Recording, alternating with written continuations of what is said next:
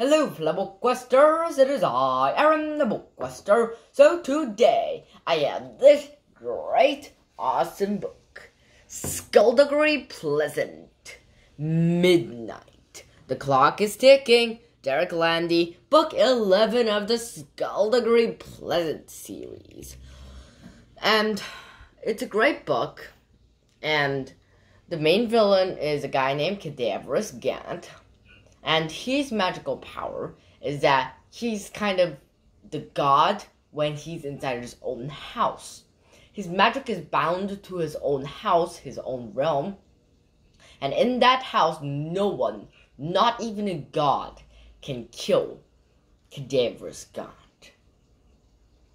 And Cadaverous Gant, who had been a part of Amnesia, the crazy ex-girlfriend of Skulduggery Pleasant's evil plan to, enlighten, destroy, rule the world.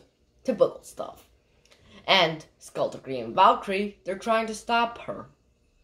And right now, the objective of Amnesia is that she is looking for her son, Kaison, who just happens to be Skulduggery's son. Yeah, I know, it was super awkward when he found out. And Cadaverous Gant, he kidnapped dear Valkyrie's sister and Kaison, Amnesia's little son. And when that happened, Amnesia and Skulduggery has to team up to fight. Well, their common enemy. The enemy of my enemy is my friend. You heard of that phrase? Not necessarily, but still, you know what I mean, right? And Amnesia and Skulduggery, they team up. And when they do, it's possibly the worst combination ever. In this book, we find out that Amnesia is actually the heir of the Faceless Ones, the dark gods that once ruled this world, but was driven out by the first sorcerers, the Ancients. And Valkyrie was descended from the Ancients, but Amnesia was descended from the first Faceless One that decided to look like a mortal. And she had the power of the gods. She was the queen of the Darklands. And they knew that her son Kaison was destined to be the king of the Darklands and bring horror to this world. Can Valkyrie Kane and Skulduggery Pleasant team up once again to save the world and save her sister? And when they save the sister, could Valkyrie cope with the terrible truth that she finds out that was there, that had triggered her guilt since Skulduggery Pleasant, the dying of the light?